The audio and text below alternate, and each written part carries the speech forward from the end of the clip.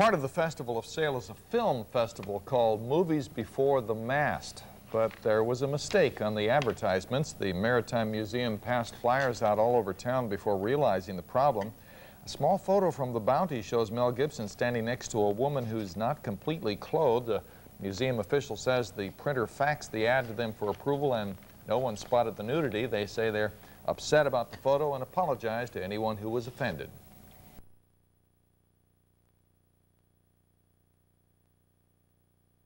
There is a film festival called Movies Before the Mast as part of the celebration, and the advertisements are making some people blush.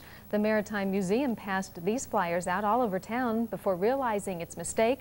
A small photo from the Bounty shows Mel Gibson standing next to a woman who's flashing more than just a smile.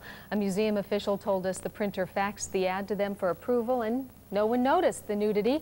They say they're upset about the photo and apologize to anyone who was offended.